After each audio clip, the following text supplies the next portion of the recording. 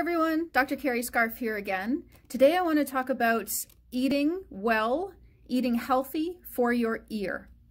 So when we think about protecting our ear and preserving our hearing health, we often think about noise protection devices, earplugs, etc., avoiding loud noises and things like that. But we should also be thinking about the things that we eat and how those contribute to healthy hearing, because it helps keep our ears very healthy over the years. So the first and possibly most important nutrient that I want to talk about is potassium.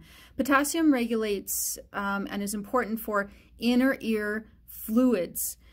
We have to have the right balance of different fluids in the inner ear, and potassium is one of those things that we need in the inner ear for the ear to stay healthy. So things that you can do to eat more potassium: if you eat bananas, oranges, and even potatoes.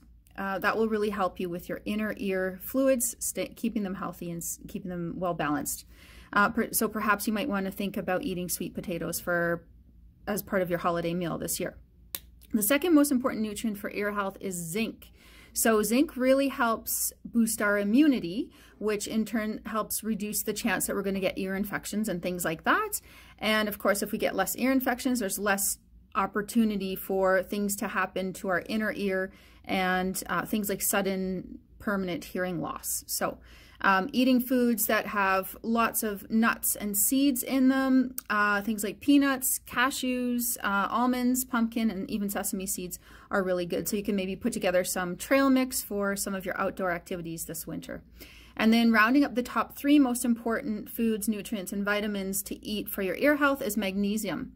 So magnesium provides neuroprotection, so that helps protect your brain. It helps reduce free radicals from damaging your cells, and it also helps improve blood flow. And we know that healthy blood flow is really important for good ear health. So you may want to consider adding some magnesium-rich foods to your holiday diet, things like avocados, and also things like dark chocolate and whole grains. So you might want to consider making some guacamole for your snacks while you're watching TV, or having a little bit of dark chocolate with your dinner over the holiday season. But remember that eating healthy, not just at the holidays, but for all year round, is going to really help keep your ears healthy as well as the rest of your body healthy.